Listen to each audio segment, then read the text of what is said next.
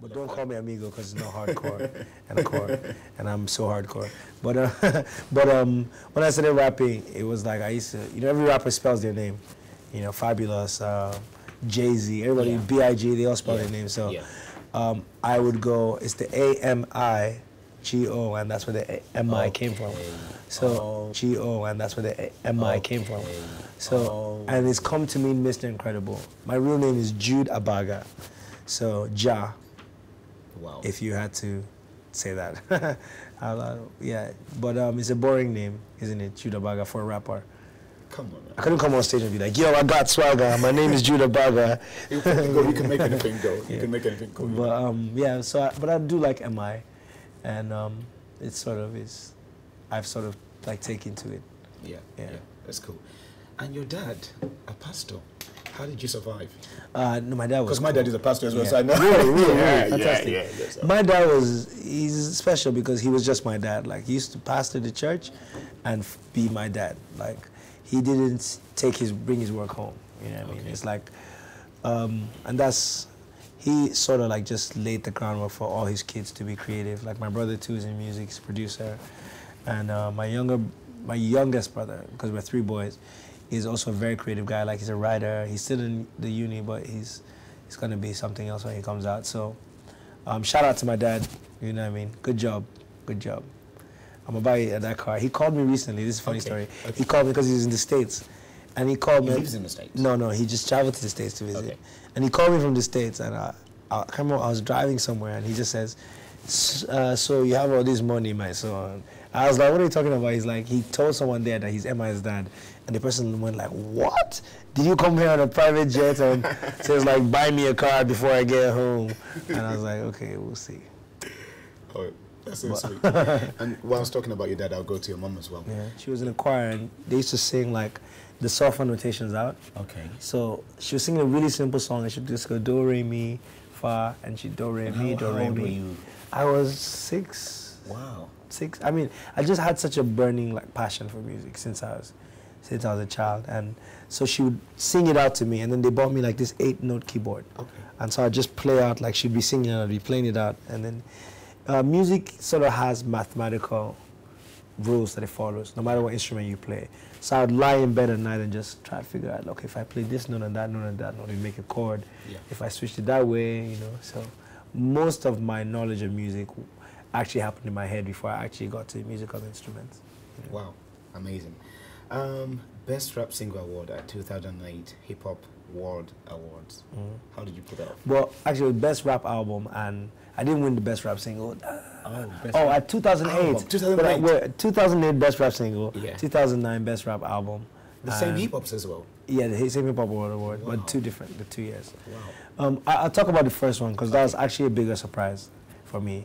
Like, it was, the last one was sort of, because when they said MI for this recent one, 2009, the whole crowd would be like, yeah, MI. So I was sort of like, well, I got this. But for the first one, like, I was literally, no one knew me in Lagos. No one had heard of me. And seriously? Yeah, and they called MI crowd mentality, yeah. And I was like, when on stage, I grabbed it, and they have like the blooper reel of me grabbing their award and going, and they play that like over and over again, So, but it really was, just like a pat on the back, because people know like the music I make at first wasn't so widely accepted in Nigeria, and it was a pat on the back to say, yeah, exactly, unique. Like to keep doing what you're doing, and sort of like introduce me to like a whole lot of people, that hadn't heard of me before that. Wow, amazing. Crowd mentality, and that was the one that won 2008. Yeah, 2008. So 9, you won the. Do you remember any of the nominees? Like, for which one? 2008, 2008. Both. 2008, I was up against Rugged Man, Ruggedy Baba. I was up against Mode 9 for a song called Contradiction, I think it was. Okay. And who's the last person? Nado C, My P. Wow. I think those were the 4 contestants. And you put it off. Yeah.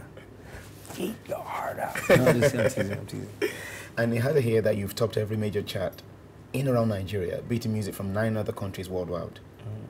Yeah, well, I mean, we've done well. Is it the pastor thing? Because, like, you know, you probably get away with a lot of things. Yeah, I mean, I know, like, your show probably reaches, like, a wide spectrum of people.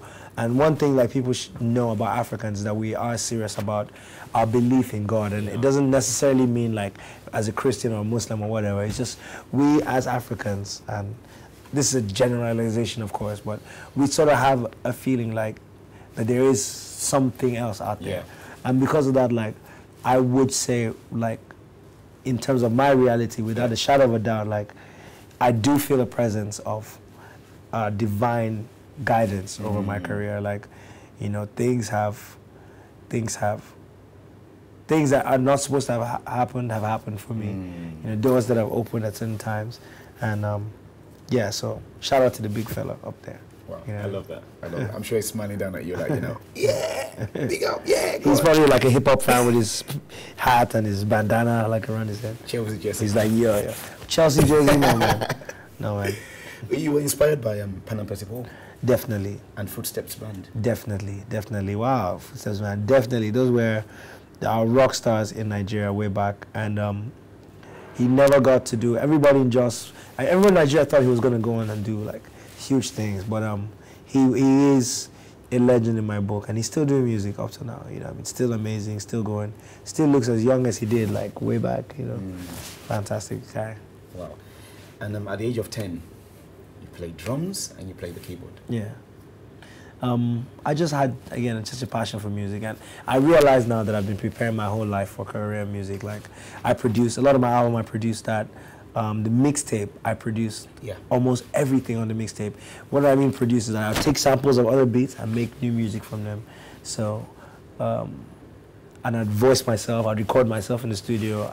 I've just always loved music so much. And this is a little bit embarrassing. When I was in the States for college, I was part of an a cappella group. Okay. Please don't go online, please don't Google it and try to see images of me singing a cappella, but I was in an a cappella group, and I used to dance before that. Wow. Yeah. You probably give us some steps now before. Well, I don't know. You think about it. You know. Yeah, we'll see. This is a little bit sensitive to me because I see some similarities between us. I used to work full time. I'm a civil engineer by profession. Really? Yeah, and I've done so many things. That explains the orange suit, of course. Yeah. No, it's purely because of you, because your future is so bright, you know. But it wasn't easy for me to switch over, because this is my real passion, and you know what I'm talking about. Like, you know, being an African, your parents, you know, that, you know, want you to do. I'm not hating on you, you know, but you know, I'm just saying the facts, you know. You know, our parents, you know, tend to like have a vision for you. Maybe they wanted to be a doctor, maybe they wanted to become something and they couldn't achieve that, and they sort of like tried to force you to do that. If you understand what I mean. So it took me a long time before I could actually like go into what I really enjoyed doing. And you have to hear that, you know, in 2003. You went back to Jos, and then you quit your job, and then you took up this work with Inner Hub Studios, producing your recording your own music. Because it wasn't easy for me, and at first it didn't pay off, and you know people were like, you know, oh, you know, maybe you're crazy, or you know, how you gonna do? Because it was a really good job. So, and I want you, whilst you're answering this question, to like probably, you know, just like speaking to the camera and like try to inspire people out there, not just the youth, but people out there that, you know, have a dream but they just don't want to switch. Yeah, I mean, it's become evident, like, to I guess a lot of the world, that a lot of the things that we were brought up to believe about careers and stuff are absolutely not true. You know what I mean? It's absolutely untrue that you can't make money doing what you love.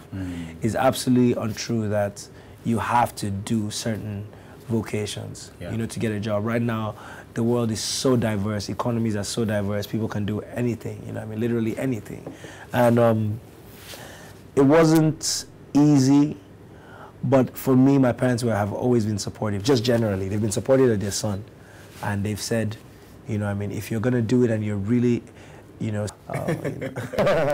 yeah, we'll see.